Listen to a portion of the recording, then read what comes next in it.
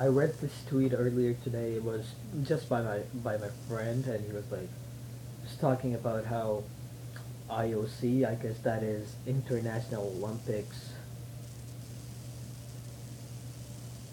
I have no idea. It's something to do with Olympics, like the board of Olympics. So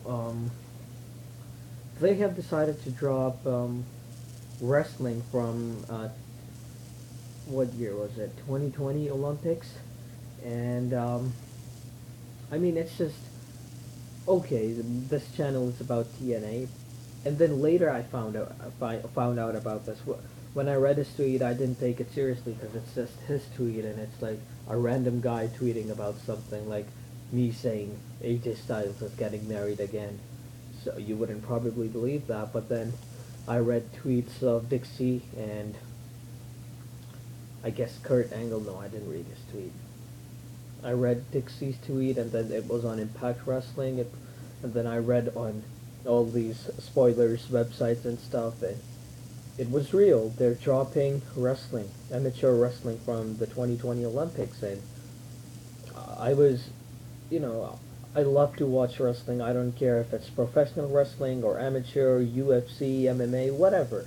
Boxing, I just love it. It's not that I like seeing people get hurt. I just like the competition and everything. It's great. I like seeing it.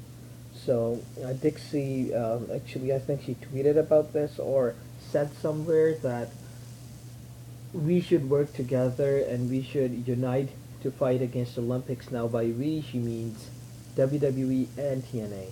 So she wants WWE's help to fight against the Olympics, and it's just that she respects amateur wrestling a lot. And Kurt Angle is pissed off.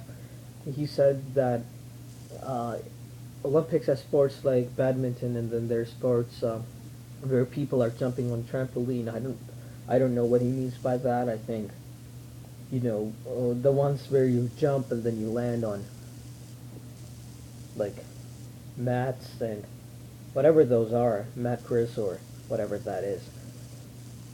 Okay, I respect. Again, I love all kinds of all types of wrestling stuff, and if it's gone, man, Olympics would suck for me. I wouldn't watch them. Maybe I'd watch tennis and a few other sports. Yeah, tennis. Last time I don't think I watched tennis. I'd watch other sports, but the main reason why I watch Olympics is because of Usain Bolt, because I want to see him run, and wrestling. Of course, I forgot I was lost. So it's just sad if they don't listen to and like the fans and everyone. It's stupid. I mean, wrestling is a huge thing in not just in America, not in Canada or any other like not just in North America or UK or if you want to talk about the wrestling countries like Japan, it's worldwide. Everyone loves wrestling or at least a type of wrestling. So it's something great that Dixie has done, asking for help, like uh, sorry, competition with WWE and everything.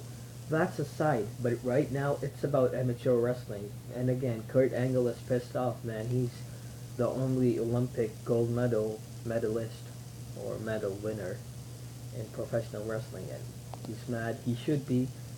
I'm not that mad. I'm just upset, but he's mad, and Dixie wants to fight against this. Great, great, great. And this shows, not really. This doesn't show that Impact Wrestling does really care about wrestling. It's just that it's gonna help TNA in some way.